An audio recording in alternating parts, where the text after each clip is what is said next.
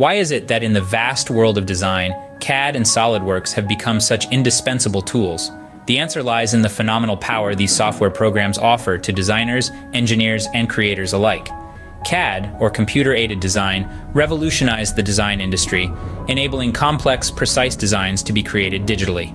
SOLIDWORKS, a leading CAD software, took this a step further, offering a wide range of tools for 3D modeling, rendering, and simulation. Navigating the SOLIDWORKS interface is akin to learning a new language, but with practice, it becomes second nature. The first step is to familiarize yourself with the menu bar, command manager, feature manager, and task pane.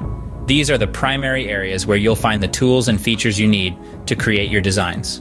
One of the many powerful tools in SOLIDWORKS is the sheet metal commands. These allow you to create complex sheet metal parts, including flanges, bends, and hems. Begin by selecting the Sheet Metal tab on the Command Manager, then choose the command you wish to use. Sketching is the foundation of any design. SOLIDWORKS offers a variety of sketch commands, from lines and rectangles to circles and polygons. The key is to start with a simple sketch, then gradually add complexity using the different sketch commands.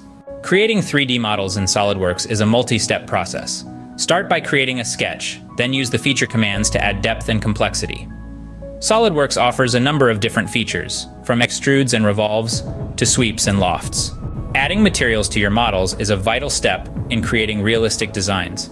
SOLIDWORKS has a library of predefined materials, each with its own properties and appearances. Simply select the part you wish to apply the material to, and choose from the material library. Surface modeling is another powerful tool in SOLIDWORKS. This allows you to create complex organic shapes that would be difficult to achieve with solid modeling alone.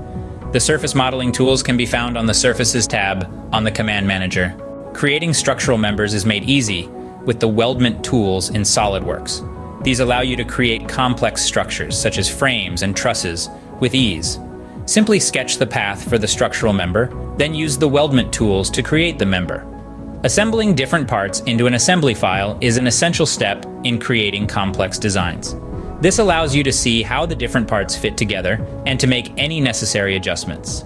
Generating drawings from parts and models is a key part of the design process.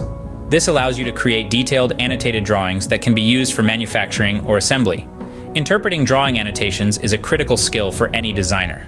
These provide important information about the design, such as dimensions, tolerances, and material specifications. Rendering tools in SOLIDWORKS allow you to create photorealistic images of your designs. This is a vital step in presenting your designs to clients or stakeholders.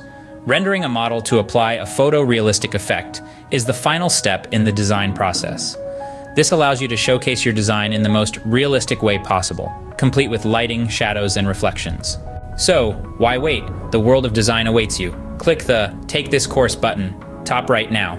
Every hour you delay is costing you great creations and skills.